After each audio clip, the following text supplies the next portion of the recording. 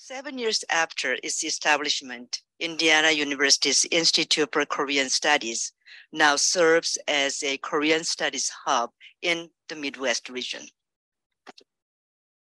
The collaboration between IKS and KEI began in 2016 when the Institute was first established, and we have been co-organizing various events dealing with current political and economic issues involving the US and South Korea. Today, we are hosting a panel discussion on the urgent topic of the impact of Russia's war in Ukraine on East Asia. Let me now introduce Dr. Clint Work. Dr. Work is a fellow and director of academic affairs at KEI. In addition to his work on KEI's publications, he leads KEI's university outreach and conducts research, writing, and public engagements focused on US-Korea relations. Please welcome Dr. Work.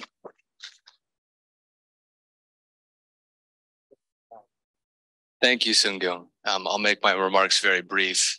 I want to echo pretty much everything Seung-kyung just said, and thank, in particular, the Hamilton Lugar School's East Asian Studies Center and Robert F. Burns Russian and East European Institute for their co-sponsorship and support of today's panel. And a very special thanks to IKS for their support for today's panel, our past collaboration, and hopefully our future collaboration moving forward. A lot goes into coordinating these events, lots of emailing, lots of Zooms, and to have it all come together is really fantastic to finally see. I do want to also give a special thanks to Seung-kyung and Emily for helping coordinate visits by myself and KEI's Vice President, Mark Tokola, who I see is taking photos of me as we speak, to help us visit some of the classes here on IU Bloomington's campus. Dr. Bovington's class and Professor Oxendahl is right as well, where we were able to engage students on US-Korea relations. And it's really a key part of our university visits. For those of you who don't know about KEI, it is a policy research institute or think tank, but also a public outreach organization in Washington, DC, and it's solely dedicated to helping Americans, both policymakers in Washington, DC, but also the broader American public, better understand the full breadth and importance of US relations with the Republic of Korea or South Korea, but also the Korean Peninsula in general, and of course the broader region.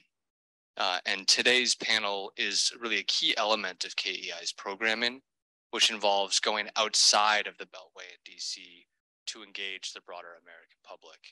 And our university program and panels like today are really a unique and important element of that engagement. And so today's panel, Rethinking the Liberal International Order in Asia under the impact of Russia's invasion against Ukraine, will of course provide the US and Korean perspectives, but also the Japanese, Chinese, and Russian perspectives too. And without further ado, I'm very happy to introduce our panel moderator, but also one of our presenters, Dr. Gilbert Rozman, who has a very long and rightfully illustrious bio, but I will just sort of shorten it by saying he's the Emeritus Musgrave Professor of Sociology at Princeton University and Editor-in-Chief of the Asan Forum, and maintains a prolific pen that I could only aspire to achieve at some point. So Gil.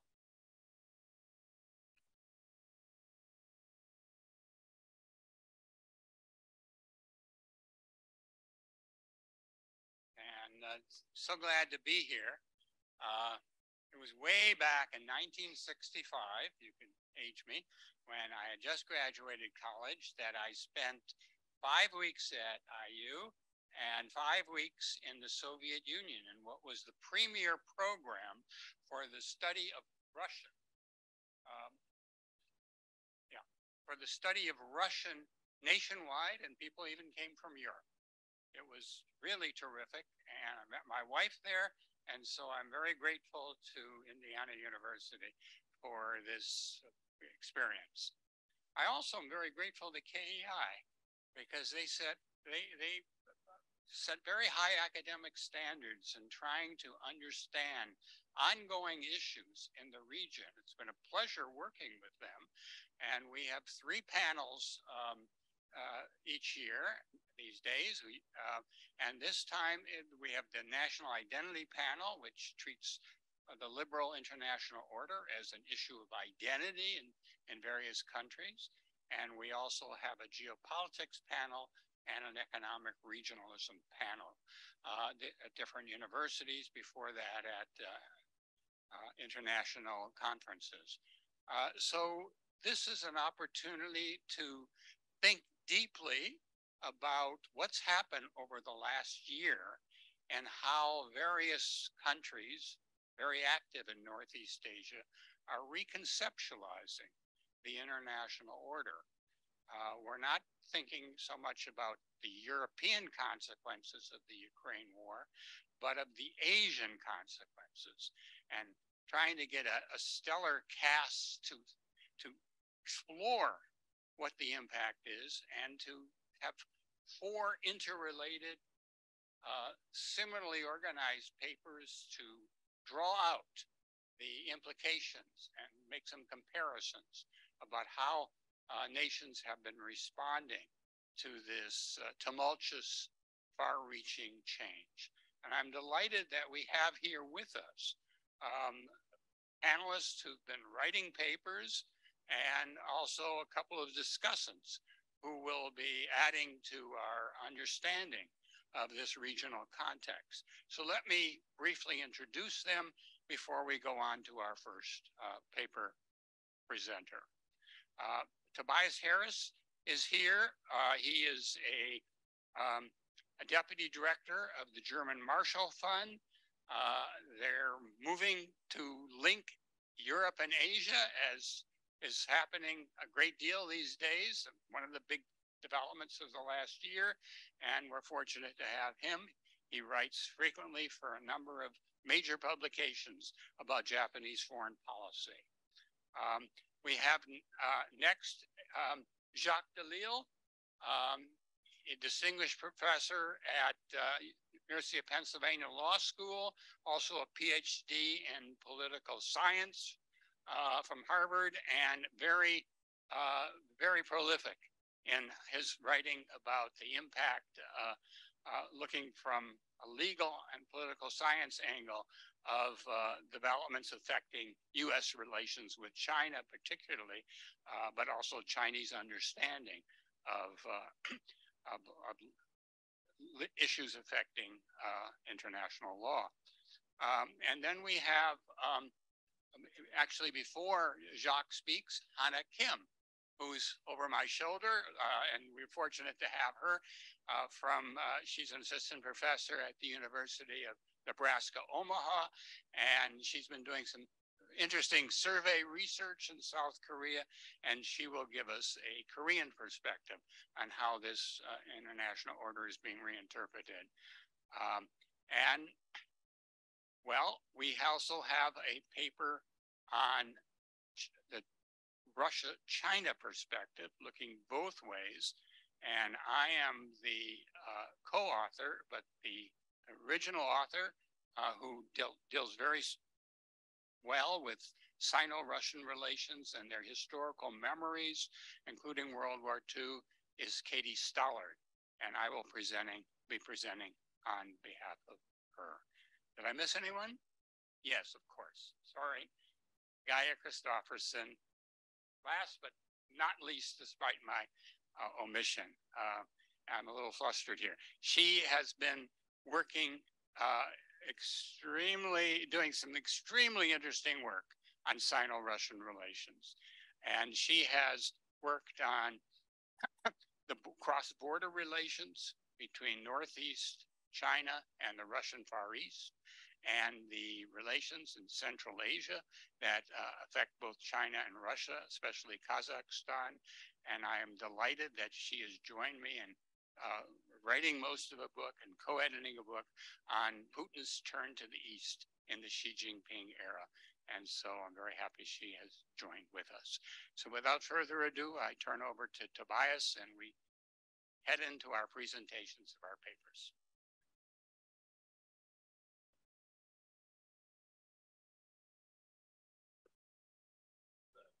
Yeah. Oh, yeah.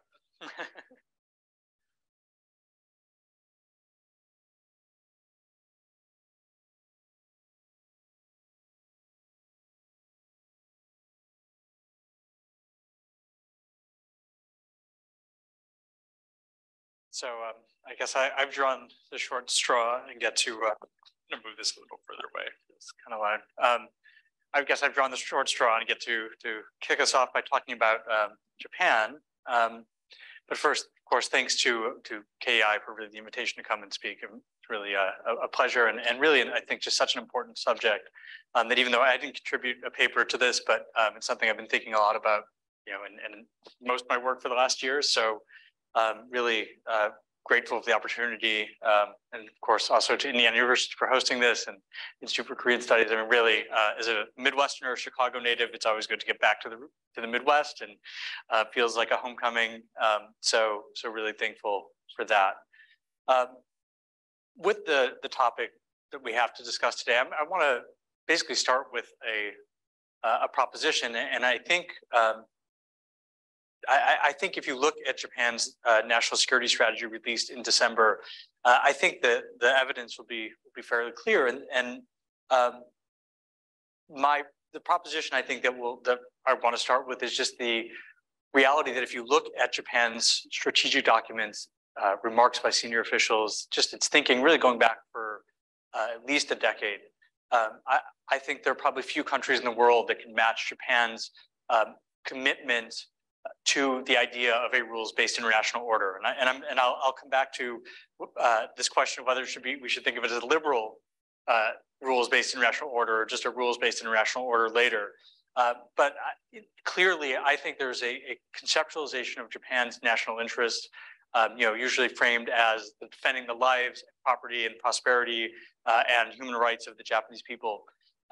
There's I think a thorough recognition that Japan would struggle to ensure those national interests in a world that was not a rules-based international order to an extent maybe greater than some other countries. There's sort of recognition of Japan's dependence on a world that is rules governed, that is predictable, that enables the kind of economic integration that Japan has benefited from, both in terms of trade and investment.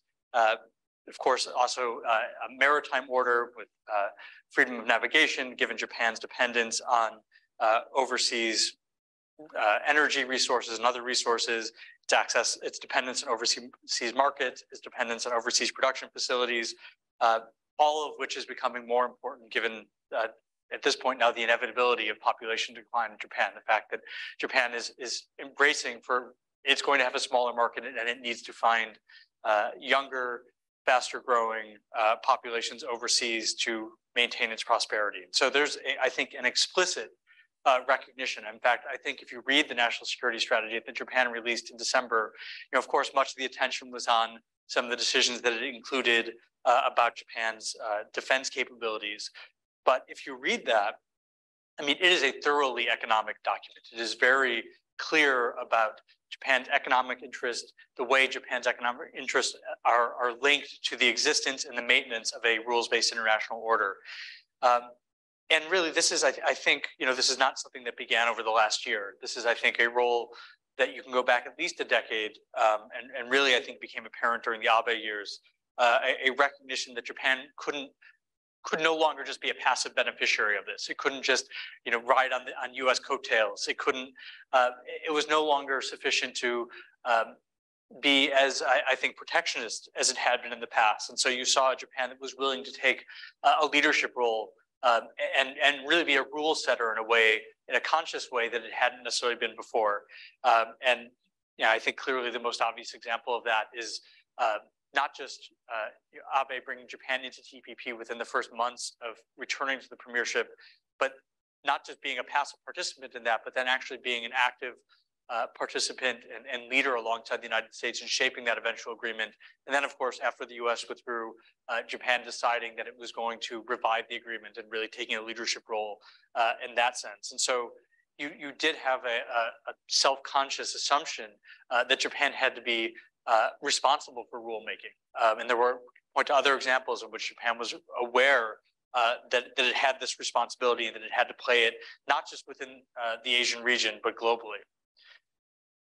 I think, though, when we look back at the last year, the impact that the Ukraine war has had on this thinking of Japan and its place in the international order and its dependence on a rules-based international order is that, clearly what is at stake is no longer just protectionism. It's no longer the turn against trade agreements with the United States. It's no longer Brexit.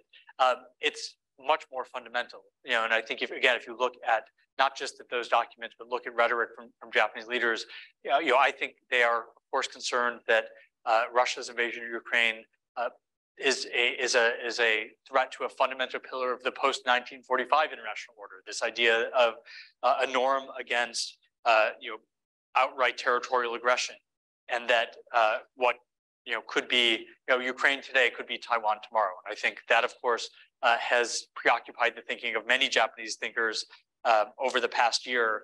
And as a result, I think you saw over the past year a response from Japan that was quite dramatic, that I think certainly at the end of December 2021, I don't know if you would have anticipated that over the following year, we would see the things that we have seen Japan do over the past year. I mean, it's really been quite remarkable. First, immediately after the war began, and really even just before, you had a very clear signals from the Japanese government that it would be a full participant in the whatever sanctions the United States and its G7 partners introduced. And frankly, I mean, I wrote something shortly before the war began, suggesting that the United States should not overlook Japan and should not assume that because Japan was relatively passive in 2014 when Russia annexed the Crimea, that it should not assume that Japan would be as passive this time. But it did things that even I did not anticipate Japan would be able to do. And so you could look at this as, first, it joined quite fully the sanctions regimes and some of the financial sanctions on Russian assets. These were not just slaps on the wrist aimed at Russian officials. These were, Japan signed on fully to broad-based sanctions, albeit while still buying some Russian energy. It also was quite fulsome in its support for Ukraine, and that included something that we hadn't seen before, which was non-lethal assistance, military assistance for Ukraine. Again, something we have not seen Japan do. We've seen it provide pretty substantial aid for the Ukrainian government, civilian assistance to Ukraine. It allowed Ukrainian refugees in, not enormous numbers, but again, if you look at Japan's record on this, this was a pretty remarkable departure, sort of a recognition that there was something different about this conflict, that this really was about standing up for international order. This was not just a local conflict in Europe. I think the second thing we've seen is an acceleration of efforts to strengthen ties, not just with the United States, which of course, I mean, there's been a commitment. I think strengthening ties with the United States was the pillar of the Abe administration's foreign policies, and recognizing that Japan had no alternative to keeping the United States engaged in Asia and committed to being involved not just militarily, but politically and economically in the region. Clearly, those efforts have accelerated. We saw not just Prime Minister Kishida's visit to Washington last month, but I think just before that, the meeting of foreign and defense ministers really announced, I think, quite an expansive set of measures and really, I guess, homework assignments for the alliance to undertake going forward, and a real strong commitment to strengthening cooperation and really dividing up roles in a way that we haven't seen before.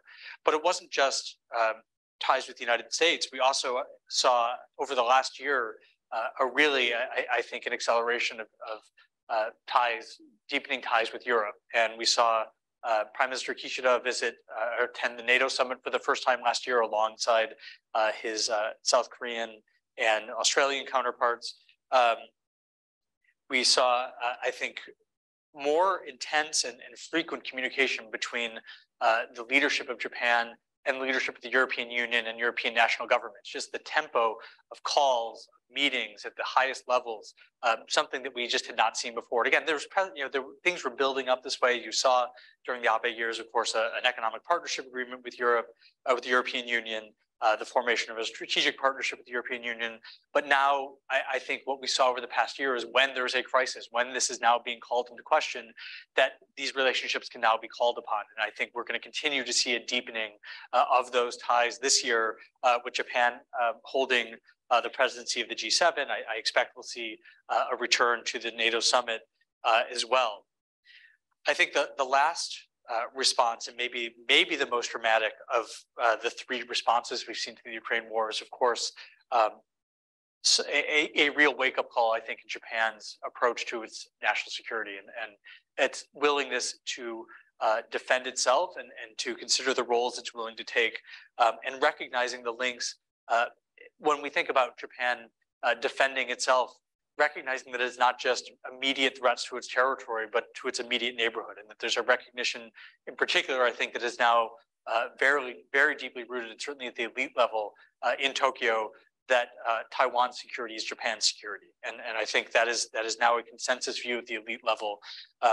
And so related to that, then we saw, of course, a decision by someone who in the past had called himself a dove, Prime Minister Kishida, doubling Japan's defense, or announcing that he intended to double Japan's defense spending over 5 years. After years of debate, his government announced that Japan would acquire what it calls counterstrike capability, the ability to strike at targets, counterattack against targets in other countries. And I think underlying all this, beyond sort of the initial, the policies that were announced, is I think there's been a wake-up call among the Japanese people. I think the shift in Japanese public opinion shortly after the war in Ukraine began is remarkable and unlike anything I've seen in my time as a watcher of Japanese politics and foreign policy. The Japanese public, I think, saw the reality of 21st century war and recognized that Japan needed to do more to defend itself and to shore up deterrence in its immediate neighborhood. And so, of course, there's a lot of work to do. Policy documents are not policy. There's a lot that has to be done. But in terms of the change in consciousness of both the elite level and the public level, there is no going back. I think there has been a real change. So what happens next? I think there's a few things we should think about. And again, with Japan hosting the G7 this year, it's really timely to think about this. I think we do have a Japan that is willing to lead, that recognizes that it has to play some sort of leadership role in a rules-based international order, particularly on economic issues, not just trade, but also digital standard setting, infrastructure standard setting. But it knows it can't do it alone. And I think if you look at, I think what was really a remarkable speech by Prime Minister Kishida at Johns Hopkins in January, where he called upon the United States not just to come back to the Trans-Pacific Partnership, but to recognize that it had to be involved in economic rulemaking, that Japan just does not have the way to do it alone. It had to return to rulemaking, particularly in Asia. And so, of course, doubling down on this approach, trying to bring the United States back in, being a partner with the United States, but that it can't do it without the United States. I said I would come back to this idea of whether Japan is committed to a rules-based order or a liberal rules-based order. And I think to a certain extent, Japan is uncomfortable, for example, when the Biden administration talks about the world divided between democracies and authoritarian regimes. And if you look at Japan's national security strategy, they were very careful to say they had problems with some authoritarian regimes, and very careful to recognize that they can live with all sorts of authoritarian regimes, but the problem is some of the more revisionist authoritarian regimes. And so I think the world that Japan wants to live in is a rules-based international order in which the advanced industrial democracies are perhaps in the driver's seat. They're able to maybe set the agenda in which their voice carries substantial weight, but it is not an order that is exclusionary. And that includes China. I don't think Japan wants to exclude China from a rules-based international order. I think they would prefer that China would play nicely in that and would be more of a pillar in that. And I think they would like to go back to maybe how things were trending 15 years or so ago. But I think that is the world they want to live in. It is not a liberal bloc that excludes authoritarian regimes. It is a world in which there are clear rules. It's predictable. Japan has the opportunity to prosper as it has in the past. And advanced industrial democracies are able to carry a voice, a major voice, I should say. I think the last thing I'll note, and if you listen to the kind of remarks you're hearing from Japanese leadership, particularly ahead of the G7, I think they're very concerned about where the global South fits in an international rules-based order. And so this phrase comes up over and over again. If you pay attention, you're going to hear it from a lot of Japanese officials. And I think they are concerned that if the rules-based international order is not accessible, is not inclusive, does not give them opportunities, is not friendly to them, that is just going to redound to China's and Russia's benefit, that they're going to be there for them, they're going to support the development, they're going to give them those opportunities, and that it's imperative for Japan and its peers in the G7 to create that kind of more inclusive global order, to make it to still be a rules-based order, to not be exclusionary, to not be quite so hierarchical in the sense of keeping out or keeping down the global South. And so I think this is maybe the next frontier as Japan thinks about what the global rules-based order should look like. I'm going to stop there and turn it over to my other panelists. Well, thank you, Tobias. I thought that was terrific, and I want to reinforce one point. The transformation in Japan is so fundamental, so far-reaching, it goes way beyond the U.S. and Russian thinking, because both sides already anticipated that there would be this kind of breakdown into a kind of struggle over the world right now. But what Japan did is it changed from not anticipating it to becoming a leader. It considered itself a co-leader, and it now talks about the Kishida Doctrine as if this is a fundamental change for Japan, and I really think it is. We turn now to Hannah Kim, and please tell us what you think about South Korea. Hey, thank you so much for inviting me to this panel, and I'm very excited to be a part of it, and I wish I could have attended in person. So I'll be presenting on the South Korean perspective on perceptions of the liberal international order under the impact of Russia's war against Ukraine. And my presentation is based off of a working paper that I'm currently working on right now. So as many of us know, the existing liberal international order has been challenged for decades, and scholars continue to debate as to whether or not it'll be replaced by a new one. But recently, and even in the past, the rise of authoritarianism has really been at the forefront of this challenge, especially when we're focusing on the liberalness of the liberal international order. So, and Russia's sudden and aggressive invasion of Ukraine has been a direct attempt to challenge not just Ukraine as a state, but also on the democraticness of the liberal international order as well. And citizens worldwide are now reacting to this. But the Ukraine war has posed unique challenges for many different countries, but it's also posed unique challenges for South Korea because South Korea plays a very vital role in protecting and promoting democracy in East Asia, considering that it's one of the only 3 fully consolidated democracies that are acknowledged in the region. But at the same time, Korea is also struggling with democracy, both externally and internally, through constant threats from neighboring autocracies such as China and North Korea. And it's also struggling internally, like many other democracies that we see worldwide right now with, that are struggling with low democratic support. And so existing data has shown, for example, the World Values Survey has shown this kind of declining support for democracy over time. So in 1996, the World Values Survey actually showed that 84% of Korean respondents were really supportive of democracy. But in the most recent wave, which was conducted in 2018, 70% of the respondents showed support for the democratic political system, which shows nearly a 14% decrease since 1996. And this is even more concerning because Korea struggled through 3 decades of authoritarian rule before successful democratization. And the democratic process really stemmed from protests, from people power movements, through a growing civil society with people that were heavily invested and interested in politics. But we kind of see this changing over time. And with studies kind of showing that there's this trend towards democratic backsliding, the Ukraine war has led to more significant concerns about the shifts that may appear in the international realm regarding the democraticness of the liberal international order. And at the very start of the Ukraine war, there were a number of different articles that kind of mentioned how Korea did not really react initially to condoning or condemning Russia's actions. But at the same time, we can see how this would influence not just that part of the world, but in East Asia, because we see how China could also be influenced in terms of becoming more aggressive in its attempt to absorb Taiwan or to influence its neighboring countries.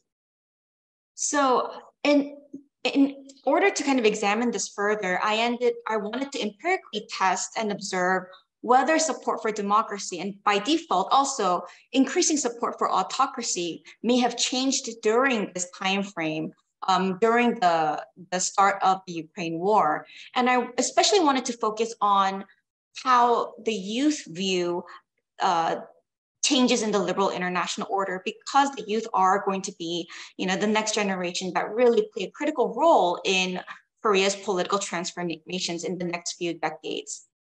And in order to empirically examine this, I ended up conducting two different surveys. One I actually did before Russia invaded Ukraine. So one survey I conducted in January, and then another I ended up conducting in May of last year. And in both surveys, I incorporated questions that focused on the liberal values and on democracy and on autocracy to see how people would portray their attitudes. And so both the January and May surveys included questions about leadership and about autocratic forms of leadership to see how people would react to this. And after conducting the surveys, I found that there was a high level of support for autocratic leadership. And the questions that I incorporated were questions that would show similar characteristics to how Putin has been behaving. And what this results showed was that support for this type of autocratic leadership was relatively high. And it was not just high in January, but it was actually even higher in May. And so if I could just very quickly just show you one of the results that I have. So this is actually data from the surveys that I conducted in January and in May. And I broke it down by different age cohorts to see whether or not there would be support for this type of leadership that Putin has been portraying, and not just Putin, but this type of strongman leadership that we see in a lot of autocratic leaders. And what I found is that support was very high, particularly among the youth. And so in the January data, the one that was conducted before Russia's invasion, we see about 19% of the respondents who show some support for strongman leadership. But then in May, we see that percentage jump to 40%. So nearly half of the younger respondents that were in my survey were more supportive of strongman leadership after the war in May. And I found this very concerning and also very fascinating, because this was at a time in which the Ukraine war was getting a lot of attention, and it was being condemned by democratic political leaders worldwide. So I ended up just running a quick regression to see how age would play into this. And it did show that younger Korean citizens were more likely to support this type of strongman leadership. So I think these survey results are interesting in several ways. First, it's contrary to what's often expected. And despite Russia's attack, we see these autocratic preferences initially increased at the start of the war in Korea. And the surveys show that the support is higher among younger age groups. So this is a bit puzzling considering that Korean citizens, regardless of party identification and ideology, often do show more favorable attitudes towards democratic countries such as the United States. But they're also paradoxically showing more support for authoritarian characteristics like this type of strongman leadership. But of course, I do want to mention that there are some limitations to my survey because this was conducted in May. I do believe that after President Yoon Suk-yeol took office in May 10th, things started to shift a little bit more. Yoon did provide a bit more of a hawkish attitude towards Russia and Ukraine after he took office, and public opinion may have been influenced a bit more during this time. At least up until May, we saw a bit more ambiguous and non-committal reactions towards what was happening in Ukraine. Scholars such as Kyuk Shin and Robert Kelly have mentioned that this kind of ambiguity and non-committal reaction may have stemmed from the fact that it was the previous administration, and because for Korean citizens, what's happening in Ukraine may have felt very far away. But once Yoon took office, things started to shift a little bit more, and we saw support for Putin decrease over time as well. And so I do think that this paper could be improved on with an additional survey being conducted, possibly even now. And then we may actually see that because of Putin's lack of success in terms of what's been happening, we could also see this kind of support decreasing over time. I also do think that Yoon's meetings with President Biden have further indicated that Korea is trying to work more closely with the United States, and having a conservative party in power is also adding on to this. And these meetings may influence public opinion, so updated surveys could be helpful for future work. But the surveys do show, and articles right at the start of the Ukraine war did show that support for the liberal international order was lacking in the beginning, and that over time, Korea's democratic progress will continue to fluctuate. And with Korea's democratic progress, this will also influence attitudes towards the liberal international order in the region as well. So that's all I have for now, and I'd appreciate any comments or feedback. Thank you, Hannah, and thank you for drawing our attention to public opinion data and how they can be integrated into a broader study of attitudes towards the liberal international order. I think what she has shown is that Korea is at the crossroads. Japan has made its will known. Korea is edging towards bipolarity. There are very interesting developments that are occurring under the Yoon administration, and there's still some challenges ahead. And it was very helpful to have this perspective on where Korea was at the beginning of the war and how things are beginning to change. Now let's turn to the United States and Jaques. That's right. Well, thank you, Gil, and thanks to KEI and to our hosts here at Indiana University. I'm delighted to be here. I want to suggest that the first year of the Ukraine war has been sort of a mixed bag for the international liberal international order in Asia, and the US's championing of it. I want to make three main points. The first one, and here's where there has not been so much rethinking on the US side as perhaps a sigh of relief and a delighted reaffirmation. That is, we've seen remarkably successful collective action by liberal states, the global north, led by the US and Europe, to push back against an authoritarian and illiberal aggressor that is challenging a couple of the principal norms of the international system. As we heard about earlier, it's aggressive warfare against the territorial integrity and the sovereign autonomy of another state. And once the conflict got underway, we've also seen atrocities that violate the laws of war. And from the US perspective, the response is rightly celebrated as a success that mobilized sanctions, albeit of somewhat limited effect, and that provided extensive and quite expensive financial and military aid, although limited by concerns about escalation, and that has held together pretty well despite some cracks here and there. This has implications for a liberal international order in Asia as well. It at least supported the idea or provided something of a proof of concept that a similar response might be possible if China were to do something analogous in Asia, and the most obvious target, of course, would be Taiwan. Taiwan is like Ukraine, a liberal democratic polity that faces a threat from a large authoritarian neighbor that is increasingly dissatisfied with the status quo order. China regards Taiwan as lost sovereign territory, much as Putin regards Ukraine, or at least parts of Ukraine. And the recovery of Taiwan is something which China has clearly indicated it will seek to achieve by force if need be.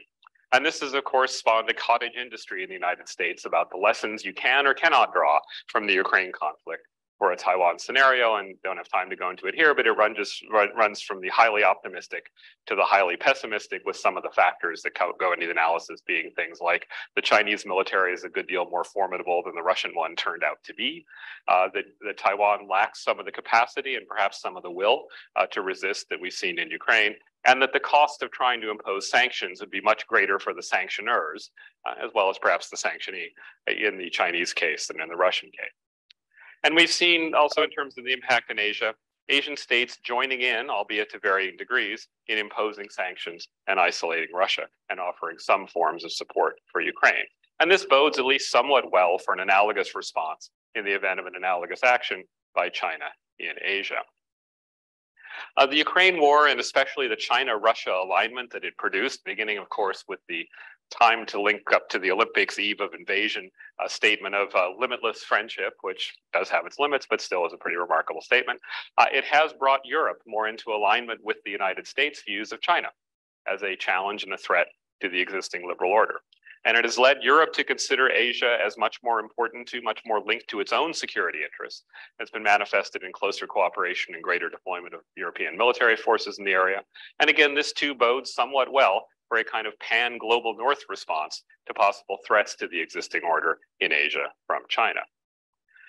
And there's a more unilateral effect perhaps worth noting here. Ukraine is part of the story of the strengthened US support or signals of support for Taiwan. Biden's most impactful version of his "we will defend Taiwan" statement came in the context of a response to a question about, is Taiwan like Ukraine? And the point he made is, no, we're more committed to using troops in a Taiwan scenario than obviously in a Ukraine one. And here it's more broadly, I think, resonant with other statements by what Biden has made in the Taiwan context. He's even gone so far as to push the sovereignty button that I was talking about earlier, saying it's up to the Taiwan people to decide whether they want independence or unification. And there's been a link here between US support for Taiwan against China to US supports for the rules-based international order, which in the US conception, again, is a liberal one, and we can talk about how liberal it is, but I would say it's predominantly liberal with some caveats here and there.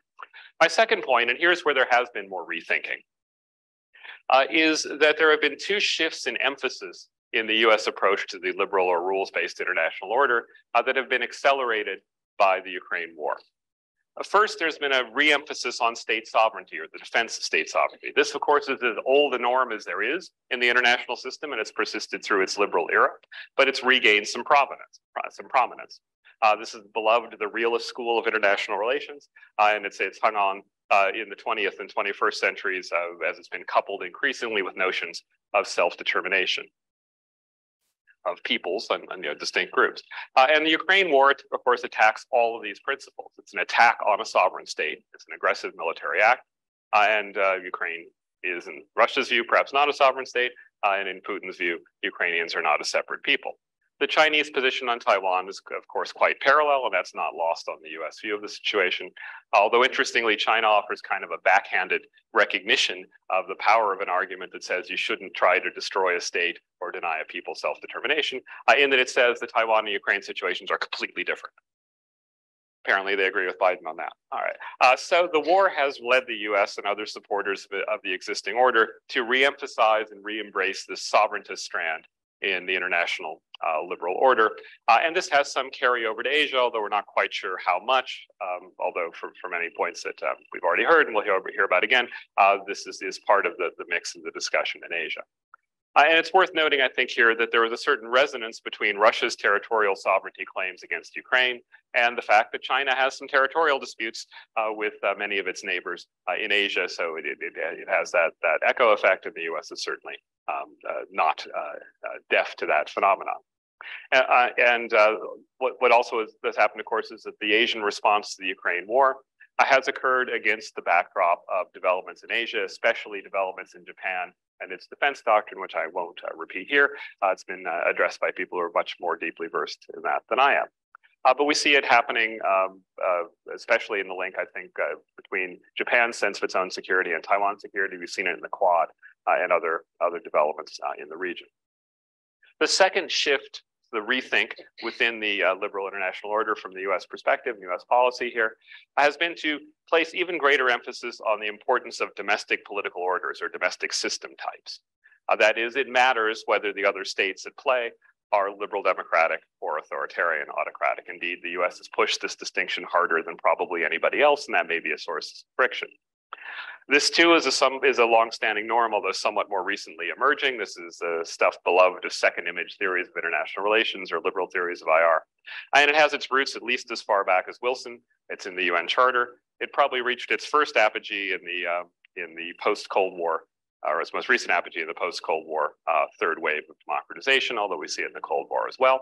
And now it's coming back in recent years with the US emphasis, particularly under Biden, although it dates to Obama and others as well, on the alignment of democracies and the phrase that is probably used more than any other in Washington now, the like-minded states that come together to push back against threats to the liberal international order. And the Ukraine war, again, has supercharged this part of the story. Ukraine, of course, is a recently established democracy, and Zelensky and others have been quite adept and quite, I think, insistent and zealous in casting the conflict with Russia as part of a fundamental and global conflict between democracy and autocracy, and the US has been quite receptive to that framing. The context of the US's emphasis on a rules-based liberal order, supported by largely liberal states, is an idea that, of course, extends to Asia, indeed, maybe more prominent there almost than any place else prior to the war.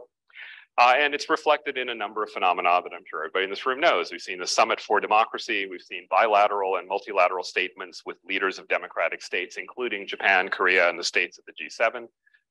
And all these fora have included Asians as well as Europeans. And at times, we've seen a straddling of support for the Ukraine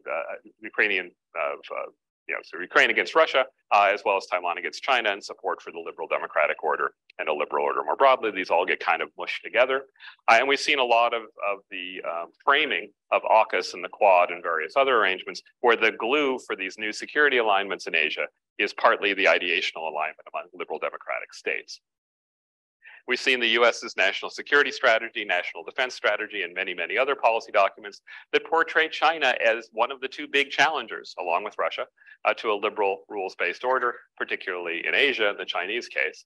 And the US framing, of course, again, pairs China and Russia in this respect, and the link has become even more fraught with the Ukraine war and the statement of alignment between Russia and China, between Putin and Xi.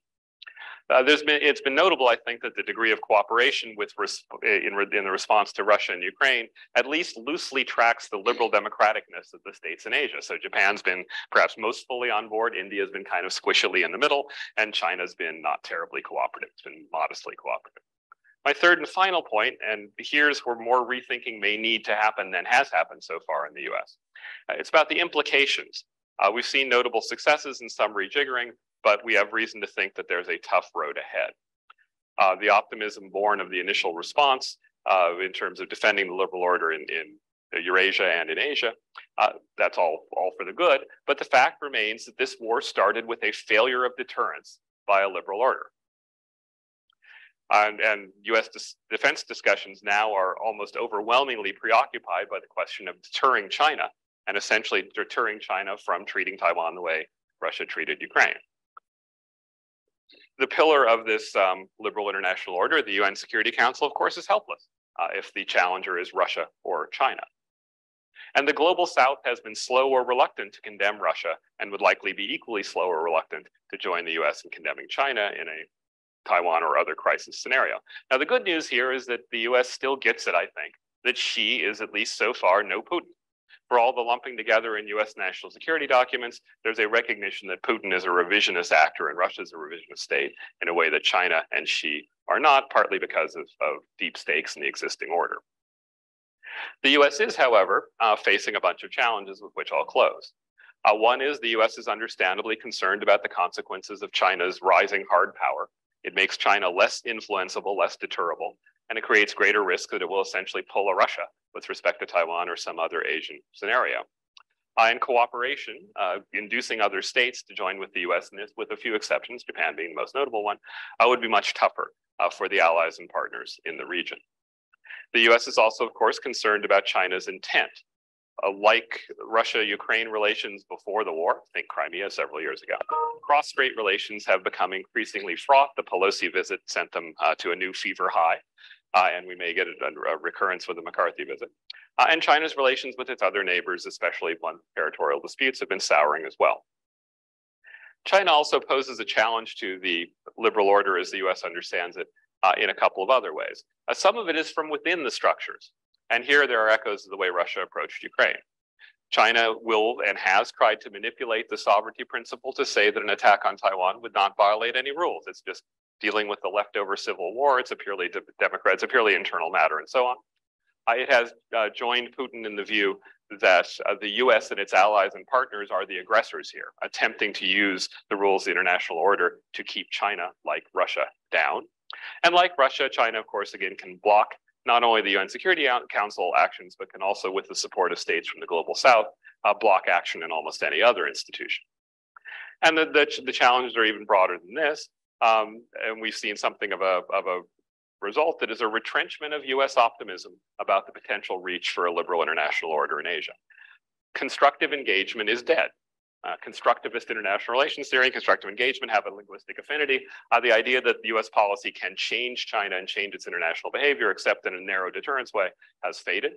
The many institutions of the liberal international order are weakened, as I noted earlier, but we also see China developing alternative institutions that could provide rival institutional bases. They haven't so far, but think of the RCEP, the AIIB, the BRI, and the rest of the alphabet soup with which we live. That coexists with the US's weakening of some of the pillars of especially the economic side of the international liberal order, like the TPP, the WTO, and beyond that into non-economic realms, the UN Human Rights Council, all of which we bailed from in the Trump administration and have started to come back to, but the doubts are still there. In sum, and with this I'll close, the US-China relationship has headed toward a more nearly peer competition that is more adversarial and more ideologically tinged. That is the framing with which the US comes to the defense or promotion of a liberal order or preservation of a liberal order in Asia. And the Ukraine war has accelerated all those trends. So again, so far, the first year has had mixed implications for the always challenging agenda for the US of promoting a liberal rules-based international order in Asia and securing the necessary support for that order from allies, friends, partners, and more skeptical states in the region. Thanks. Thank you, Jaques. This is a paper that really frames the overall approach that is being taken in the set of 4 papers. It is the lead-off paper as we bring together understanding, and it fits very well with the fact that the United States has become the champion of this order, redefining it, leading a coalition of countries in a multilateral approach to try to preserve this order. And so we've gone through Japan to a degree and talked about South Korea. Now we'll begin to raise questions about the challenges to the order, more specifically, beginning with Kazakhstan and the Sino-Russian context. I turn now to Gaye. Thank you, Gil. So my presentation, is that too loud? No, it's okay. Okay. My presentation is titled Central Asia Over a Decade, the Shifting Balance in Central Asia Between Russia and China. And this is based on an article I published recently in the Assam Forum. So I would argue then Central Asia is really a testing ground and a competitive testing ground for China's Sino-centric Belt and Road Initiative, the BRI, and Russia's Russia-centric idea of a greater Eurasian partnership. And they're very competitive with each other and trying to hedge each other. And Central Asia is very important to both of them. Putin, in his turn to the east, needs Central Asia as its base for him to turn to the east, and the greater Eurasian partnership as the framework And this partnership supposedly extends from Europe to East Asia, with Moscow as the leader. Although the number of countries that want to be part of it, it's very difficult to say how many countries are actually in the Greater Eurasian Partnership. Kazakhstan is very important for the Belt and Road's 6 corridors. One of the corridors goes through Kazakhstan to Europe. So it's not just Central Asia, but it's also a railroad link to Europe as well. So it's very important to both Moscow and Beijing.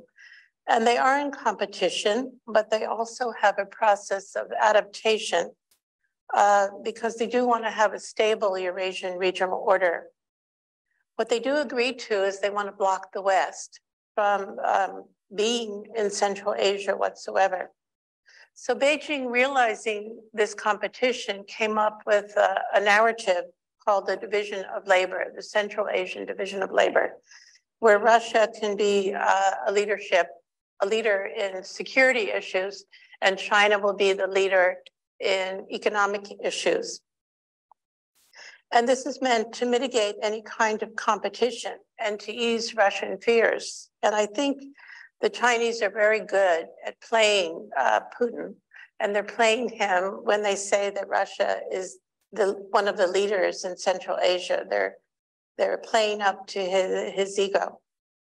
So this would allow them, this division of labor then allows them to coexist in Central Asia. The problem is that the Belt and Road and the Greater Eurasian Partnership have never really linked up. They signed an agreement in 2015 that they would link the projects, the Eurasian Economic Union and the Belt and Road. But they've only linked it really rhetorically. And so by now, in the last few years, they have decided that there's a parallel and coordinated development between these 2 projects, but they don't really talk about it being linked so much. In this discussion between major powers and this narrative they have about major powers in international politics, they don't really think about middle powers or secondary states in Central Asia. They completely overlook it. They feel that countries like Kazakhstan don't have any agency or any autonomy. And when we look at Kazakhstan, we see that it uses multi-vectorism. It goes in many different directions. It cultivates relations with China, Russia, the United States, Europe, Middle East, Turkey. It's constantly cultivating relations in many different directions. And they have many different strategies: hard and soft balancing, blackmail, leash slipping, neutrality binding, and bandwagoning. They're not always hostile towards China or Russia. Sometimes they bandwagon with them. And a lot of this gets played out in regional organizations. Now, in 2021, it seemed as if Beijing wanted a more exclusive relationship with Kazakhstan under the Belt and Road than it was getting. And so a lot of pressure was put on Kazakhstan in 2021. The Chinese Foreign Minister, Wang Yi, demanded better coordination between their development plans, that they felt Kazakhstan's development plan wasn't coordinating very well with China's development plan, their 5-year development plans.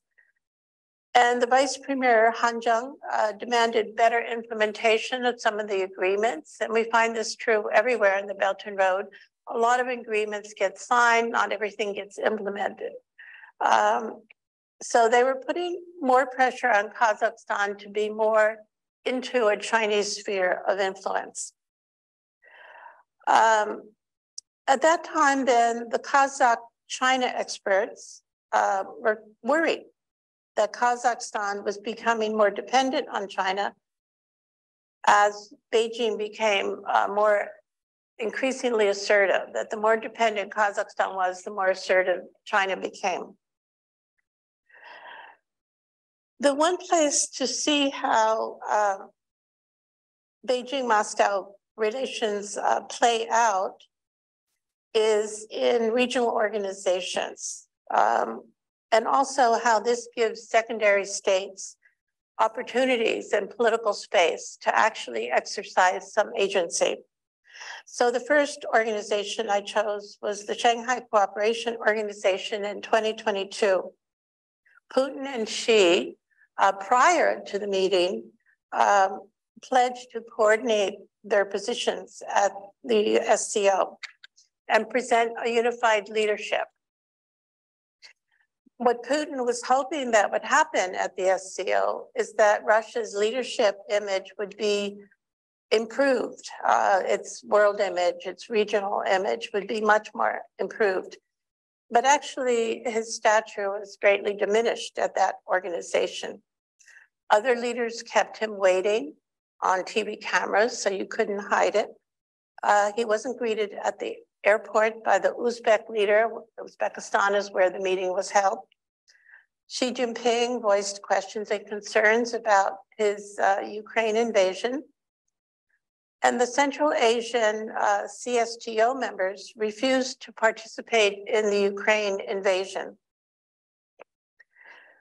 So, but most seriously probably was that Xi Jinping promoted China's Global Security Initiative, the GSI, basically promoting China's security leadership in Central Asia, and by implication, marginalizing Russia's security role. And central analysts also noted that the Sino-Russian Division of Labor in Central Asia was fading, was dissipating, that Russia is not doing its job anymore in Central Asia, maintaining security. It is shown that it is unable or unwilling to protect the region. The Samarkand Declaration that came out of the meeting stated that the member states considered Central Asia to be the core of the SCO and challenging the presumed leadership role of China and Russia.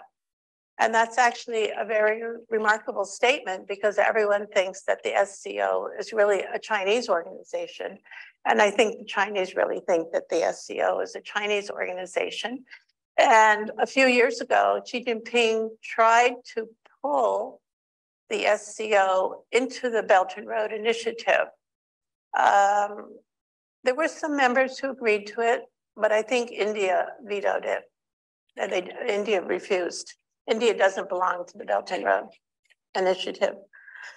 So the Samarkand Declaration talked about sovereignty, independence, territorial integrity, non-interference in internal affairs, non-use of force. So basically this was a criticism of Russia and Putin's invasion of Ukraine. The other organization I looked at is called CICA, C-I-C-A, the Conference on Interaction and Confidence Building Measures in Asia. Actually, the first time I ever heard about it was when I was teaching in China. A Chinese colleague told me about it because China was hosting it.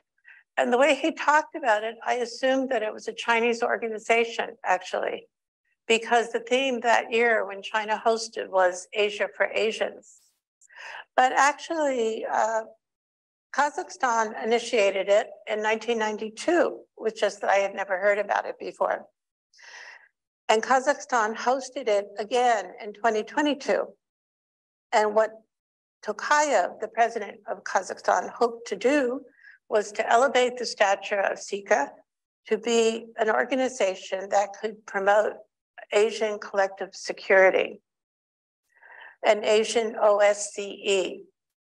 Again, a rejection of the idea that Russia is the guarantor of security in Central Asia.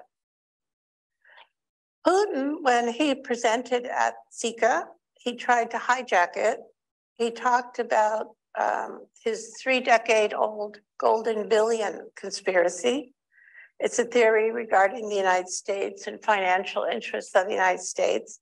He was trying to warn Kazakhstan not to develop relations with the United States. He asked CICA countries to ignore the sanctions that were placed on Russian oil exports. He implied that Sika could become part of the Greater Eurasian Partnership, and he would link the SCO, the EU, all within the Greater Eurasian Partnership. He said that Moscow and Beijing had drafted a statement on security, which they expected Sika members to approve.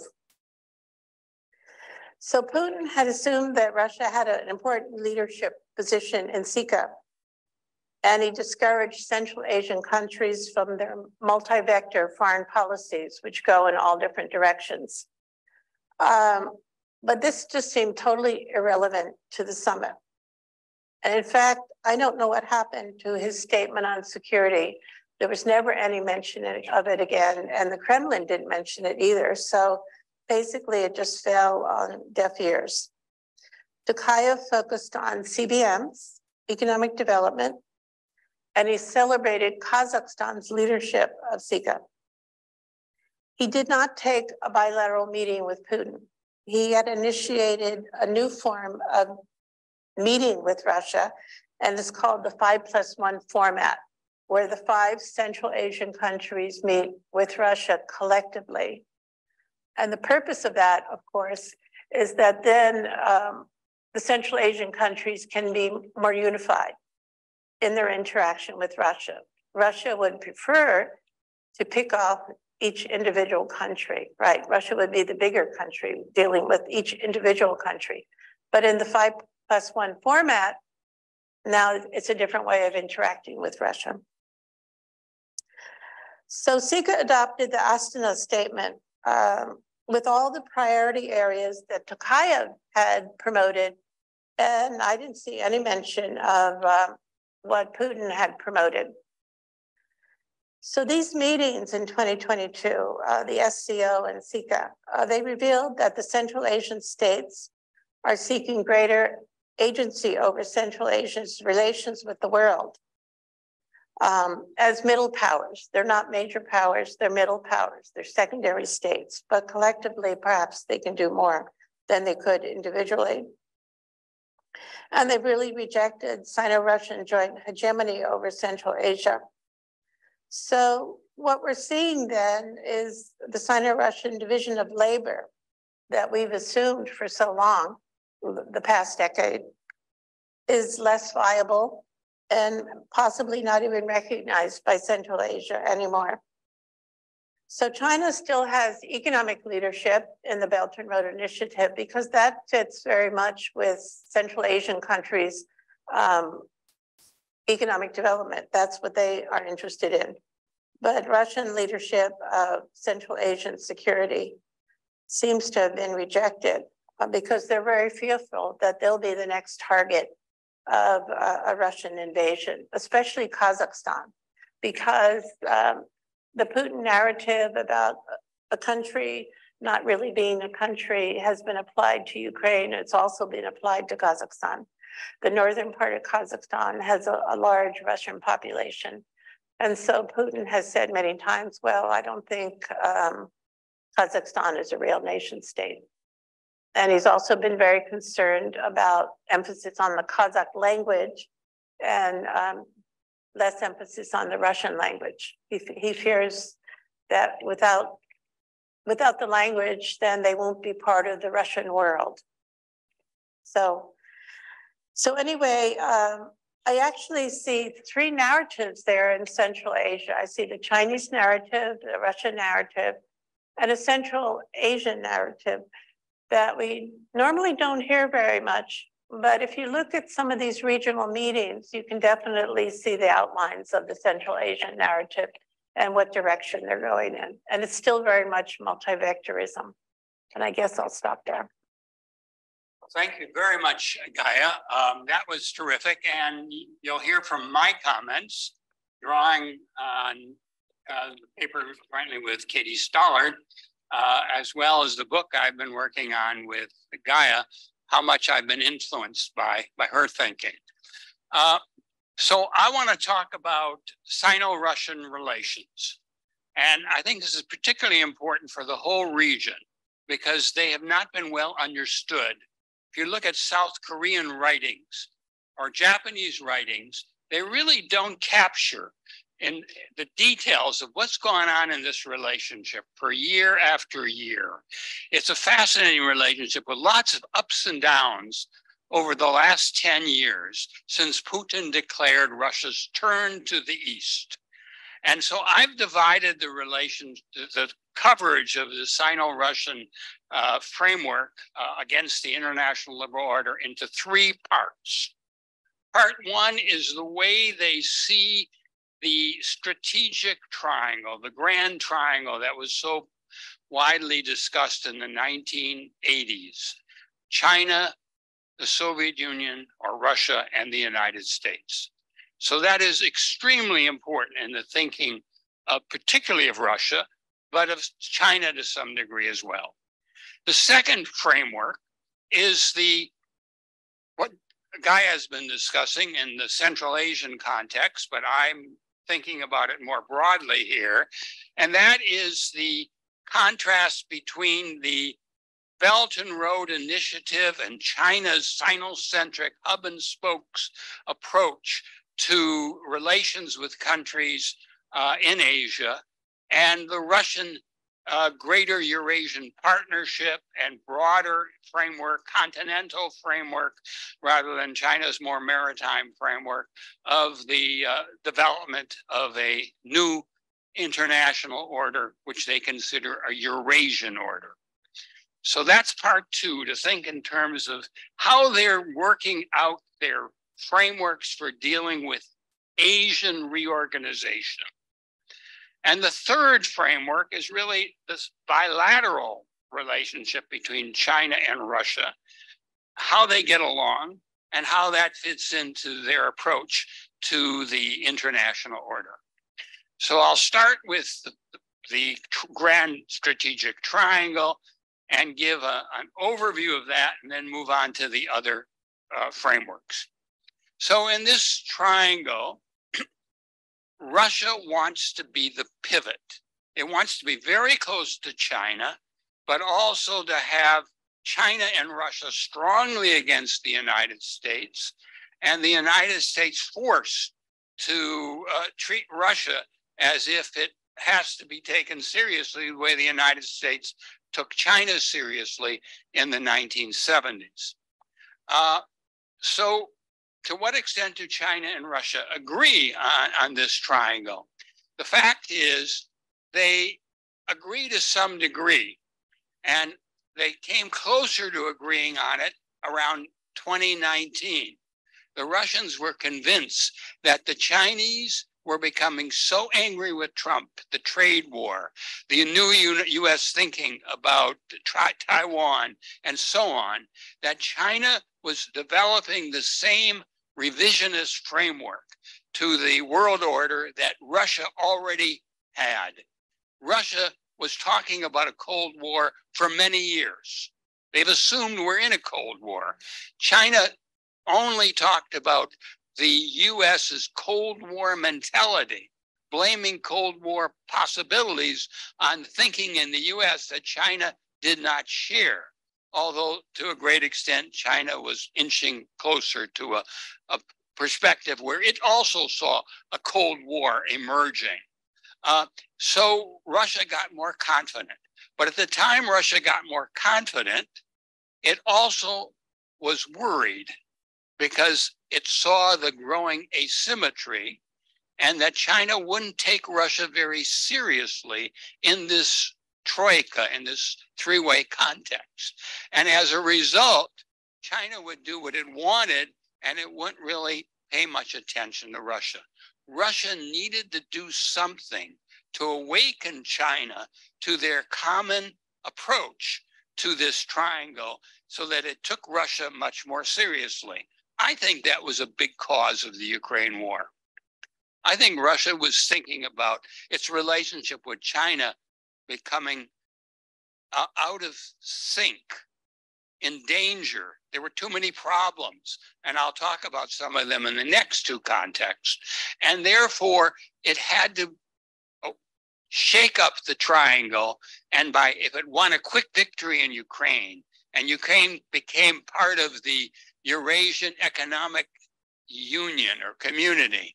And Russia was now seen as a more substantial power, more challenging to the West, as China was getting more serious about the Taiwan crisis tensions. Then Russia would have to be taken much more seriously by China. So I think that triangle is a very important thing. But now Russia's position, because of the war, is considerably weakened in the triangle. It's more dependent on China by far. It has a weaker position in dealing with the West. Its economic ties to Europe are in great difficulty. And so this backfired from the strategic triangle point of view. And China right now isn't so inclined to act with the kind of speed that Russia anticipated. It strongly backs Russian thinking about the nature of the triangle and the nature of the causes that drove Russia to war in Ukraine, NATO expansion, similar to US alliance expansion in Asia, all of which are a sign of the containment and US Cold War thinking. But Russia is not in a good position to gain leverage against China in this triangular framework. And right now, at least, Xi Jinping seems to want to buy some time and improve some relations, including with some of the countries that are his neighbors, such as Japan, but that may be in trouble due to the balloon incident this past week. Let's turn to the second dimension. And here we see over the last 10 years, Russia's turn to the East has repeatedly redefined the Sino-Russian relationship in the context of Asia. What would China do in relation to Russia's increasing interest in Asia? Well, before the Crimean annexation, Russia was talking about multilateralism, and even Japan and South Korea as partners in this Eurasian initiative at its turn. But that changed. It became more focused on its ties to China. And we've gone through other stages since then. I won't belabor the point. But basically, Russia has been trying to get a framework that China would agree to, and that China has accepted the Greater Eurasian Partnership, paid lip service to it, but China has done things that have undermined Russia's strategy. I'll give a few examples. Russia was counting on India, the #1 country besides China in Russia's turn to the East. And China initiated a border clash with India that turned India much more hostile and reinforced India's ties to the United States and Japan with the Quad. So this was not to Russia's liking, and they were put in a difficult situation. They could not mediate between the two. They met in triangular meetings, and they were rather disastrous. The second thing is ASEAN centrality. Russia counted on ASEAN as a unit being a significant actor in Asia. And in fact, China has undermined ASEAN centrality while paying lip service to it. And that doesn't work in Russia's interest. Another one is the Northern Sea route. Gaye has written about this Russian approach to the Far East. China has sought an open transportation, freedom of navigation in the Northern Sea route, and Russia has said, no, this is our territory. We want you to join on our terms.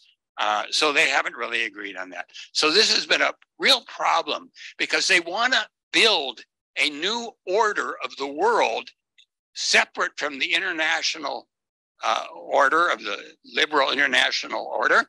And they want it to be centered in Asia.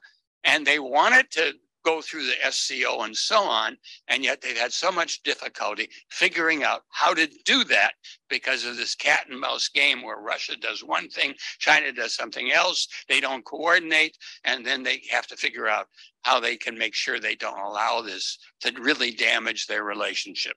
The third is the Sino-Russian bond, and I regard that as even weaker than their cooperation on the regional level.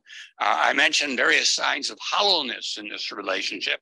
They have no shared vision of a future order, except for platitudes about certain things and against the US. History is in the background with the potential to spark a clash should nationalist forces in either side so desire. And if Russia offends China, you can be sure the history issue will come right to the forefront. Their personal exchanges, even separate from the fact that COVID has damaged their cross-border ties immensely, are very minimal. There's very little going on except for the formulaic linkages. And so I really don't think there's a strong bond between the two. However, the Ukraine war has showcased their consensus on the overall grand strategic triangle as the crux of understanding the international order. And it's overwhelmed their different views on regional order and bilateral relations. So I would say their alignment is stable right now, underpinned by complementary but not identical views of values, security concerns, and economic priorities. But both will pursue their own separate interests, and they have very serious challenges that they still must face. Okay, we stop our presentations and look forward to your comments and questions. Please.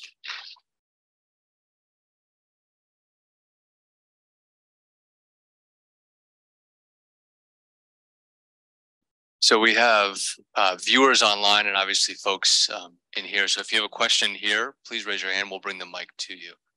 I see multiple questions.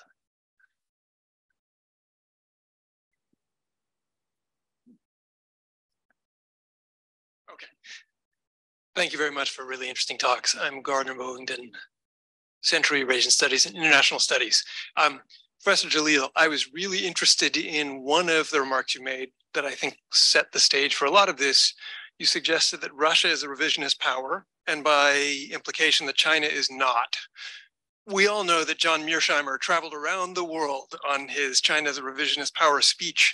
Are you suggesting that he was just wrong from the get-go, or has a more aggressive Putin shoved aside China's revisionist dreams in favor of more powerful, weaponized Russian revisionism?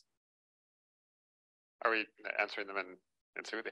Yeah, I wouldn't call China not revisionist, but I think it is, you know, yes, I would agree with the premise of your question, which is Russia is, you know, out there to break things, basically.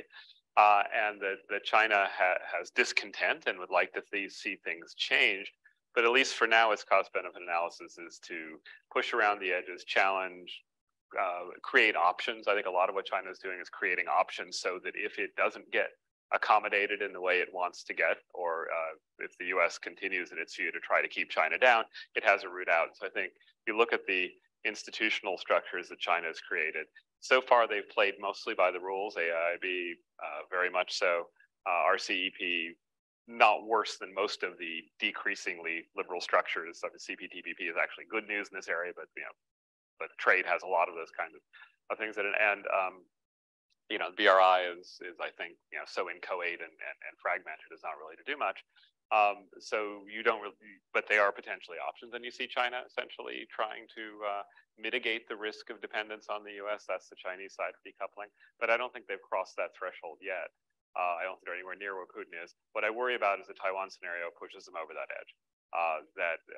They clearly have a hair trigger for that. And I don't know if that's because they know something we don't about what's likely to happen, or whether they go to DEFCON 1 on pretty much, you know, a minor provocation. But for now, China has so much more to lose, and I think that's what's keeping a degree of stability. Is sanctioning would be much harder from our side. It would also be very painful for them, and so they will try to do some reworking, perhaps some radical reworking. But for now, they're nowhere near where Russia is. just want to add one thing, and that is that I think China's response to the Ukraine war has changed its view of the liberal order substantially, because it supports the thinking of Russia, which denies the sovereignty and territorial integrity of a country. That is a sharp attack on one of the most fundamental principles of this order. And so I regard this, that it's really China and Japan have changed substantially because of this war, whereas the United States and Russia were already inclined to think along some of the same lines. Just quickly, for anyone who's watching online, if you do have a question, feel free to put it in the Q&A and we will get to it as we move along. I'm Nick Cullither. I'm the interim dean of the Hamilton Luger School. I just wanted to ask for your prognostications in the event, which seems likely now, that Ukraine turns into a prolonged stalemate. How does that affect the politics of these various situations, the trends that you've observed?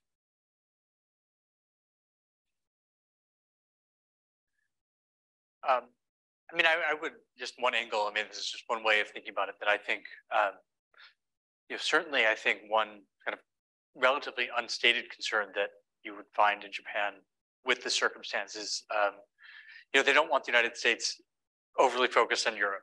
They want the, if the United States is overly focused on a conflict in Europe and is diverting resources from, we've seen, it's moved equipment that was in South Korea to Europe.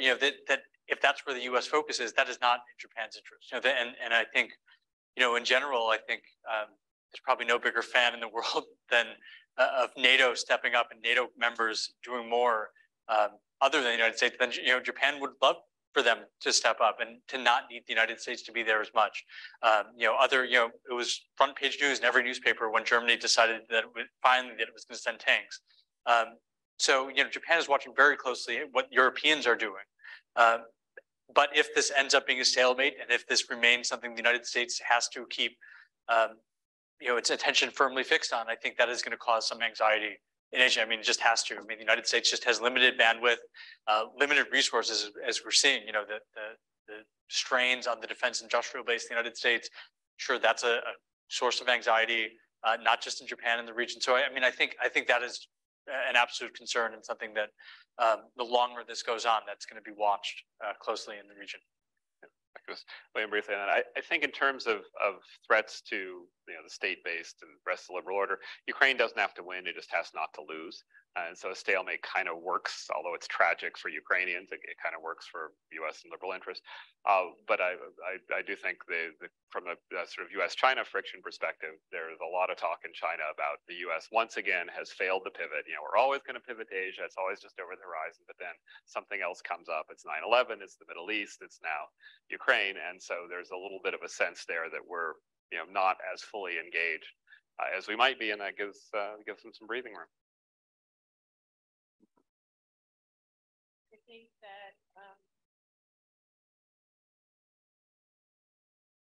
I think that the Chinese have been rethinking everything and discussing, and I don't know where that's going to end up, but they realize they overestimated Russia and Russia's military ability, and they've underestimated the United States and the unity of the West. And they think that maybe the US isn't declining as much as they thought the US was declining. I've collected a very large Chinese literature on believing China's rising, the US is declining. And I would put a lot of blame for that belief system on Wang Huning, who is an advisor to Xi Jinping. And so his views really prevail. And he believes that the US is declining, China is rising. And sure, China is rising, the US, relatively speaking, other countries are rising, but it's a very strong ideological belief, but now it's being tested and reevaluated that maybe the US isn't really declining as much as they thought. So that if the war goes on longer, I think the Chinese view of Russia will probably will decline also. I read in the newspaper that the US government thinks that China is supporting militarily or dual use technology, supporting Russia in some way that we can't really see or track. But I haven't really seen what the evidence for that is. For the most part, I think the Chinese really disapprove of this chaos. They really, this isn't their idea of world order or how to manage things at all. So I guess that's what I have to say. I want to add a dimension that we haven't really discussed, which I think is very important for answering this question. The US has shown extraordinary leadership, and its leadership links Russia and China. And in fact, with regard to economic security, the term of the year, now economics and security are not two separate concepts. They are very closely linked. With regard to that, the US has pushed an approach which applies to Russia very heavily and immediately, but applies to China in a more serious long-term way. And so if you look at some of the moves taken by the Biden administration to change the way we are dealing with China economically, export controls, controls on investments, new controls on investments into China now just being discussed. I think the war drags on. This is the overall framework with which the US approaches it. The US is not sending troops into the war, but it's heavily involved in the economic management of the order that transforms the war, beginning with sanctions on Russia, but leading to a fundamental change in the way the international order handles economics plus security.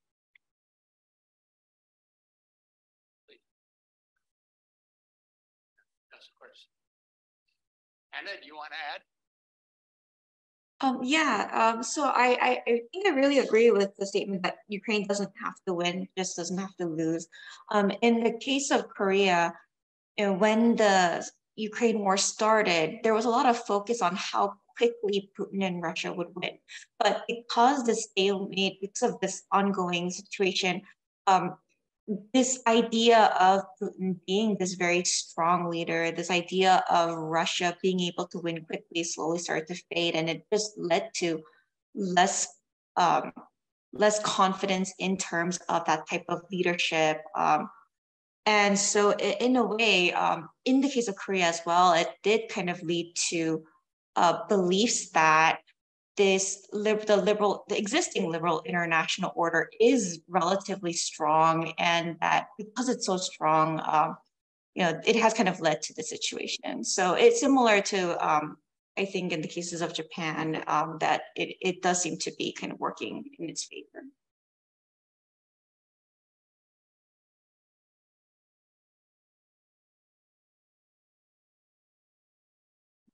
Hi, I'm Shruti Rana, Assistant Dean here at the Hamilton Lugar School. So my question was for Professor Kim and to some extent Professor Harris. And so Professor Kim, I was really struck by your data on the appeal of strongmen in Korea. And I was wondering what differences you found in the responses by gender, and also what role the kind of gender conflicts in the country are playing in this appeal. And the backdrop to this question is that one of the ways that we've seen states signal their disengagement with the rules-based international order, or at least the liberal part of it, is to withdraw from gender equality provisions and standards like the Istanbul Convention, and Russia has been doing a lot in that regard as well. And I know both South Korea and Japan are facing really contentious debates about women's participation in the workplace, advancement in the workplace, falling birth rates, reproductive rights, and LGBTQ rights. So I was just wondering how you saw that playing into those internal struggles, playing into the external engagement with the rules-based international order. Yes, thank you so much for that question. Gender definitely does play a role. When I start to look more into the data, you can see that it's not just younger generations that are very supportive of the strongman type of leadership or show more preferences towards these autocratic tendencies. It's usually younger male respondents who show support for this. And it works in line with this ongoing kind of alt-right movement that you see among younger men in Korea as well. And so in the actual surveys, I actually run a few experiments to see whether or not these strongman leaders make statements regarding gender and how that kind of plays into it. And you definitely see that there is this gender gap in terms of preferences for autocratic tendencies. There is a certain percentage of younger women who also do show support for this, but it's usually older women who are much more likely to show these types of autocratic tendencies. But that usually stems from more issues related to authoritarian nostalgia rather than this kind of new movement that's happening. So there definitely is this gender gap when it comes to this lack of support for the democratic values and the existing liberal international order.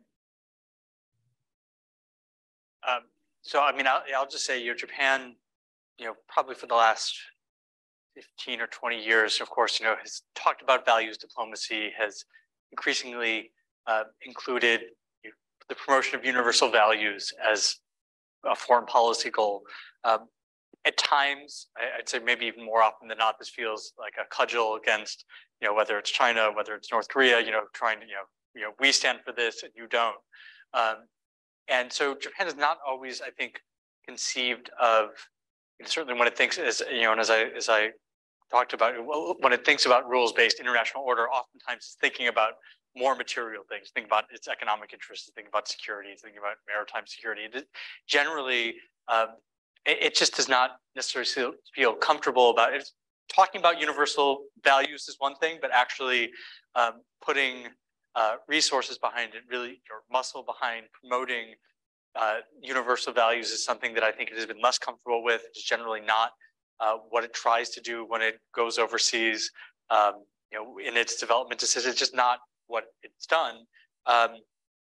And I mean, in some ways, it's a shame and maybe a missed opportunity. And I think actually one thing we're seeing quietly during the run-up to the G7, we're seeing this domestically and maybe less visibly internationally, pressure on Japan on LGBT rights, which, of course, is something where, does not have same-sex marriage or same-sex partnership recognized by law. That, and we are now in the midst of a pretty contentious domestic debate after a advisor to the Prime Minister was supposed to resign after some pretty galling homophobic remarks. And so there's some pressure domestically on the Prime Minister, but also I think quietly other governments have been trying to nudge Japan on this front, but it's not something, they're just not comfortable with it. It's not something they've, maybe more on gender equality, but again, there's the hypocrisy issue where the progress at home has been lagging. So I think there's an uneasiness, that they don't necessarily see a rules-based order as a force for kind of progressive change globally, and certainly not something that Japan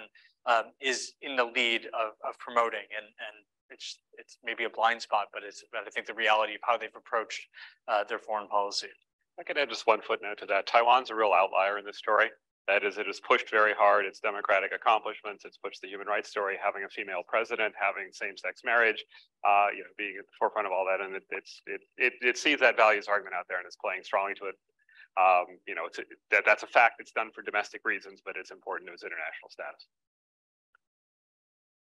So Young, we've got one question online. It wouldn't be a truly hybrid event if we didn't at least take one. So. And this brings up the issue of North Korea, which has been touched on, but it's probably worth some focus. It is hard to see that the two Koreas will not ultimately come closer together since they have the historical ties and no deep trust, of China. How does China and Russia see North Korea in their new world order? They like North Korea as a buffer. Will they act to enforce it? I will try to give a response to that. I've been looking at Chinese and Russian views of North Korea and South Korea for quite some time. I argued 20 years ago that there were no, when the six-party talks began, there was no consensus of 5 versus 1, the way George Bush said. We had a possibility of solving this problem, that neither China nor Russia agreed with the general understanding of North Korea and the approach to denuclearization that was being advocated by the other countries, sometimes by South Korea, not very much so by Japan and the United States. So they've also pushed hard on the Korean War in recent years, strongly defending North Korea for its involvement in the Korean War. It did the right thing. It was one of the first battles against an effort by the United States to overturn the post-Cold War framework. And so if you read Chinese and Russian writings on the Korean War, there's no hope anymore, unlike the 1990s, when in both countries you could find some debate on this issue. There's no hope anymore that they would turn against North Korea. And in fact, since the collapse of the Hanoi summit, China and Russia have refused to cooperate in the United Nations with new sanctions on North Korea, and have been writing defensively about North Korea. And it's, it's the United States' fault. And South Korea is just a vassal state going along with the US, even under Moon, for its policy towards North Korea. And so I don't see any prospect that we're going to get cooperation from Beijing or Moscow in the foreseeable future in managing North Korea, where the potential for a more serious crisis is growing pretty rapidly.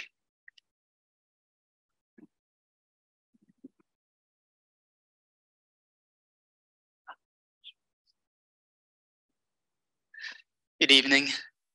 My question is related to the chip ban on China and what you see like the implications for that would be, specifically relating to the threats on Chinese economic security, as you mentioned. Also, does this further push China away from the liberal economic order? And also, does this potentially affect Chinese, timeline or analysis with regards to Taiwan, considering that they have such a great chip economy? I think it's more symptom than cause. That is the China's concern with the weaponization of economic dependence has been growing for a while.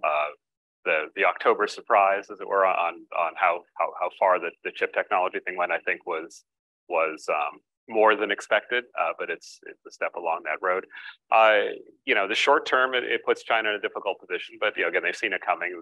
The Trump era moves against Huawei and ZTE were sort of shots across the bow. This is a bigger and in some ways more targeted one, but it in the long run will accelerate China's pursuit of technological self-reliance. In the short run, it makes them more vulnerable because you can't get there overnight.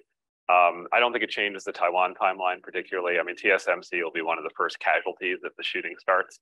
There's a debate in Taiwan over who's going to bomb the TSMC factory, but that's for them. But it's if you get to a point of a conflict scenario over Taiwan, we got bigger problems than lack of chip supplies. So I think the U.S. economic security or securitization of economic issues, clearly it's a move. Short term, it helps. Long term, it just pushes China faster down a path it wants to be on. But that may be a trade-off worth making. So my name is Russell Burge, and I teach on modern Korean history here at IU. I apologize, but I'm going to direct again a question at Professors Kim and Harris, which is, one of the things that characterizes liberal democracies is debate. And I'm very curious, both the Kishida government and the Yoon government are relatively new administrations. And I'm curious, what kind of debate have we seen around their handling of the Ukraine crisis, particularly these there are these quite dramatic shifts we're seeing in Japan. What kind of public debate has there been in that regard? And also, in South Korea, is the response to Ukraine emerging as a kind of partisan issue in any way? Are there any kind of political fault lines? I'm curious to hear your thoughts as observers of these countries.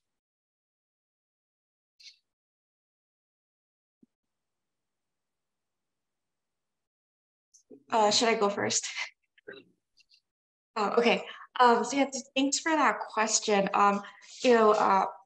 When it comes to debates regarding Ukraine, the interesting thing is that the start of the Ukraine war started at the same time as the presidential elections in South Korea. And because of that, it was part of the presidential debates throughout February. And one of the things that Lee Jae-myung, who was the other the opposition candidate, one of the things that Lee Jae-myung was saying was that President Yoon would not be able to handle things happening in terms of foreign policy because he doesn't have experience with it, because he doesn't have political background in that sense. So from the very beginning of his administration, even before his inauguration, the Ukraine war continued to be this kind of question about his ability with foreign policy.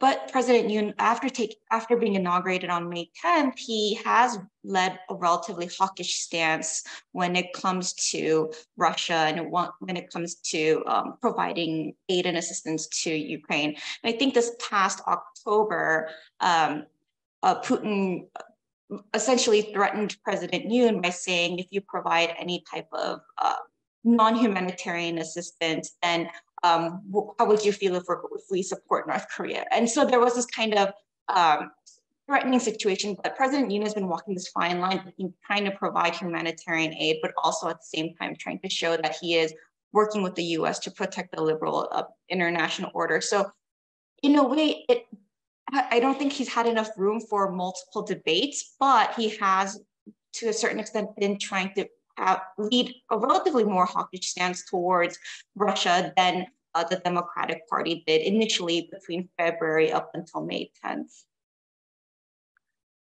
So on the Japan side, it's less, I think, about a question of debate and more about the role public opinion has played in everything we've seen over the last year. Japan is for all those sort of doubts about the quality of its democracy as a country where the politicians, including the LDP, for all of its electoral victories, takes public opinion very seriously. And public opinion polls do define the shape of what's possible. And so, it is very different. Although Kishida, when he first became prime minister, hinted that he might want to do counter-strike capabilities or raise defense spending, it's very hard to imagine things taking the form that they have taken without the public basically being on board with it. And a number of people have remarked basically that you've seen no protests in Tokyo. You compare to what happened in 2015, where the Abe government pushed through controversial national security reforms, and you had massive protests. There's been nothing at all like that. Really nothing. Maybe there have been, protests of dozens of people, but certainly nothing like what you saw in 2015. And it really reflects that the public mindset has changed over the last year, that there was something, and I think some of it, comes down to how the war in Ukraine was seen in Japan, certainly in its early stages, and how it was presented in the Japanese media, that I think there was the visceral impact of the images of that war on Japanese public thinking, and then I think you ended up with sort of national security experts who aren't always getting mainstream media coverage, putting it in context, explaining the implications for Japan's security more directly. So the public really shifted. You look at opinion polls, the public's support for spending more on defense over the last year has been very consistent, a very solid majority consistently. Now, of course, it gets more complicated when you ask how to pay for it, because no one wants taxes to go up and no one wants to see other spending cuts. So it's complicated, but at some basic level that I think the debate was shaped essentially by the public saying, we see the dangers out in the world. We've been hearing politicians talking about this for a while. Now we get it. Now we understand what's at risk. And so that, I think, has defined the choices that were available to the Kishida government. There's still going to be plenty of debate about what form Japan's response to this new world looks like, and how to pay for it, and that's going to be very heated going forward. And that's the political system doing the thing it's supposed to do. But at a basic level, public opinion, I think, was a major enabling factor over the last year. I want to add something to that.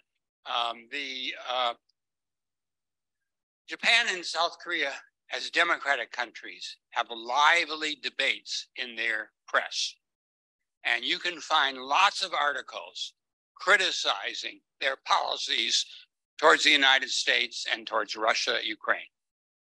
They're not the mainstream, but you can find them, Korea more so, because Korea has a stronger opposition movement than Japan. But in Japan, I can think of 5 or more authors who are very active in criticizing the war and Japan's participation in it. So that's a nice thing about those countries, that we do have that kind of open, liberal debate atmosphere, even if there's some people who are opposed to the defense of the liberal order in this fashion. So the other democratic state in East or Northeast Asia that has not been mentioned once thus far is Mongolia. And I'm wondering if any of you have thought about Mongolia's possible position vis-a-vis China and Russia. It's noteworthy that the Mongolian government in the last few years has tried to really position itself as a kind of a revived, non-aligned status. Any thoughts on this? In our co-edited book, we have a paper on Mongolia between China and Russia, in which they argue that Mongolia's effort to be non-aligned has withered. It's become much harder. They're situated in such a way, there's little leverage, and the Chinese and Russians have sort of joined together in pressuring Mongolia in a more serious way. Those articles on Mongolia have also appeared in the journal I edit, the Asan Forum. So if you want to follow that up, you can look more carefully at Mongolia. I think Mongolia matters. I'm glad you brought it up.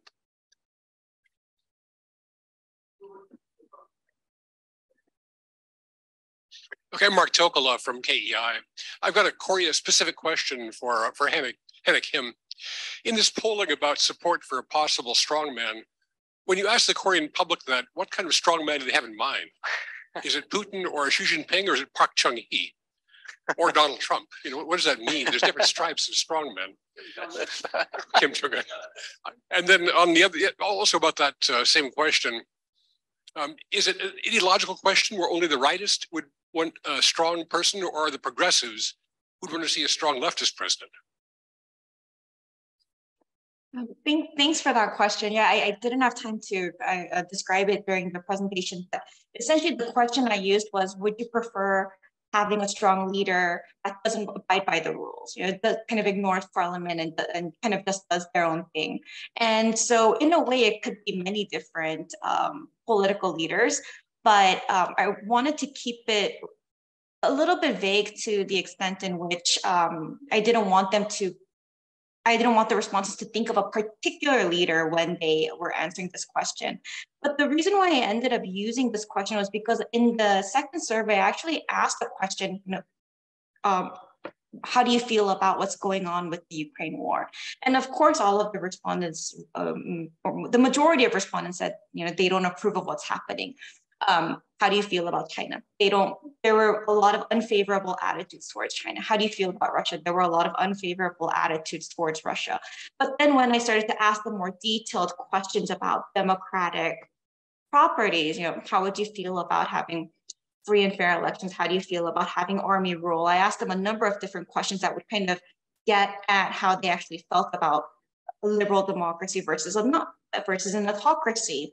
And it wasn't within these questions where I actually really started to see the differences between the respondents who would say, yeah, I don't like what's happening in the Ukraine war, but I actually kind of prefer these kind of autocratic properties of an institution as well. So there was definitely that disconnect. And so I wanted to kind of get at that. And one of the questions that I incorporated was supporting this strongman leadership. the questions related to Army rule and other things were also showed similar results as well. But for the purpose of this study, I only incorporated that to see whether or not there would be this kind of link towards Putin. And in terms of partisanship, there was definitely a leaning towards conservatives who showed more support for strongman leadership, but it wasn't by a lot. And so, as I mentioned previously, there were some gender differences, there were age differences, but not so much bipartisanship. So yeah, thanks for that question. Yeah, and this will be the last question.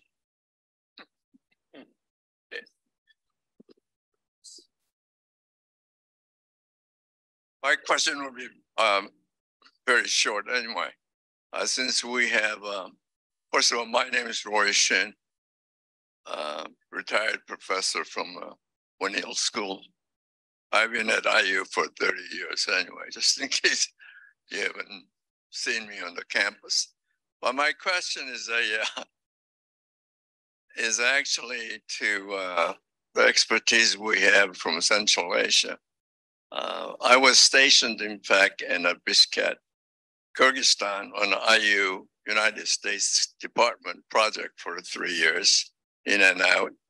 And then, but where does the Kyrgyzstan stand in this whole Central Asian? Yeah.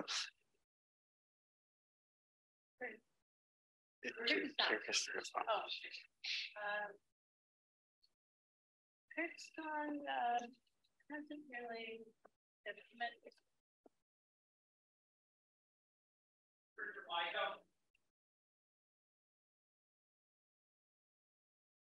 Kyrgyzstan is behind Kazakhstan in terms of implementing the Belt and Road Initiative. I think it has very close economic relations with China. When you say where they stand, do you mean, do they practice multi-vectorism? Mm-hmm. I think so, in terms of relations with China and Russia. And I know there was an American university there years ago. I'm not more. It's still there. Is it still called American University? In Bishkek. Okay, yeah. Yeah. I visited there once, so I remember that very well. And that seemed like part of the multi-vectorism. But certainly Russia and China probably are more important to Kyrgyzstan, although Turkey had some influence also. Is that what you meant about multi-vectorism? Well, that's fine. I just was wondering exactly what role the Kyrgyzstan plays in this framework. Well, in terms of what Kazakhstan is doing, Kyrgyzstan seems to support it.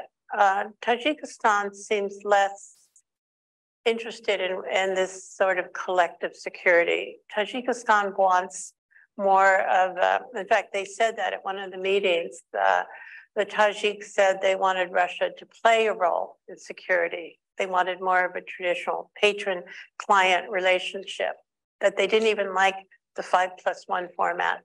They wanted to go back to the old ways. And they were very upset with Putin because they didn't feel he was carrying out a security role in Central Asia. You know, there's a lot of different conflicts in different places in Central Asia, and Russia wasn't solving them. Okay, thank you. Well, unfortunately, time is up. It's after 6 o'clock. And I would like to thank you, everyone here who came out on Friday night, cold afternoon. Thank you again. And please, round of applause for the panelists. Really.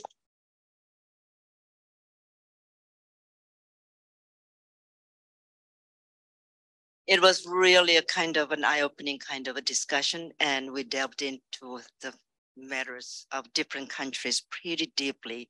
And thank you, Professor Kim from Korea. I know it's very early in the morning there, and thanks for joining us. Thanks again, and have a good weekend.